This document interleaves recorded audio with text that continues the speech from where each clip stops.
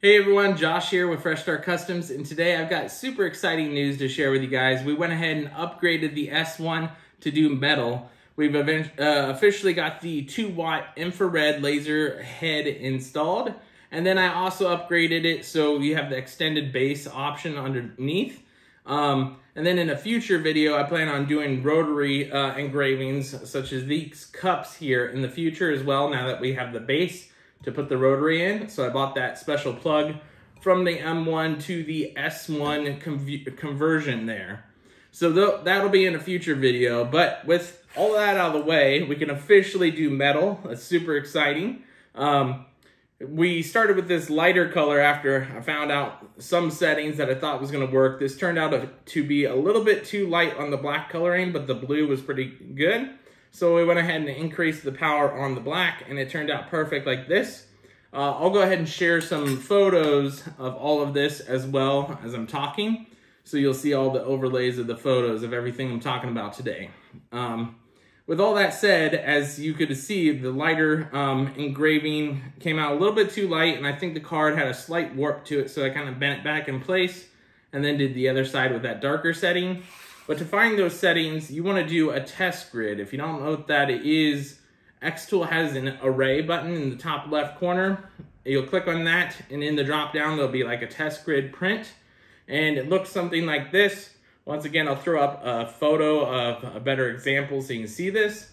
And then based on the lighting, so hopefully I can get a good photo of this, but based on the lighting and the angle that you're looking at these colors, it may look solid black in one direction, but spot on, like dead on, it'll look blue or whatever color you've seen in those photos. So just a heads up on that. Lighting conditions will matter too when somebody's looking at it. Then on that back side, I did another test engraving so I can try and dial in the settings a little bit more. I think I still have to do some more to get it perfectly dialed in how I want it. But overall, that's something that you'll want to do with every type of product or design that you're going to be working with, is always run a test grid. So always buy at least 2 so you can get the perfect settings. With that said, I did another test grid on this other stainless steel metal. I don't think this one's truly stainless steel like the other one was, so I ran another test grid to be safe, and the settings are slightly different. It could be I think this is a 205 rating of stainless steel, where those cards were a 305. I could be getting those numbers wrong, but with all that said, you do want to run test engrave settings for each type of material that you're going to be using, just to be safe. I'll go ahead and throw up a video, or not a video, but a photo of an engraving that I did on these for a couple friends. You'll see the black and blue coloring on that as well. I did the text in blue, the bear in black. So that turned out really great. One last thing that I want to share with you guys that I didn't do in this video yet. I might make a whole separate video on it, or I may just share a post on my Facebook group. So go ahead and follow that if you haven't.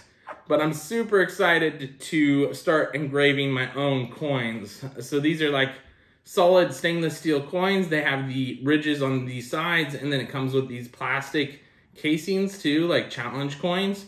So you can make your own coins. This is gonna be awesome. I'm just trying to dial in settings using these other materials first, and then hopefully I won't waste a coin, but I wanna give it a shot with my best estimated guess at the start, because these are a little bit more expensive. But I'll go ahead and put links to all 3 of these down below so you guys can make it on your own. If you're gonna end up getting an S1, I'll try and share all my settings that I found.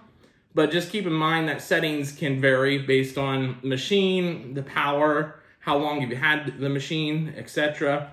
So just a heads up on that. But with all that out of the way, if you are going to end up getting an S1 or a different laser engraver in the future, I'll put links down below for all of those lasers. So we have like affiliate links. It'll help the channel as well. If not, that's okay too, but I really appreciate all your guys' support. Thanks for checking out the video, and we'll catch you guys in the next one.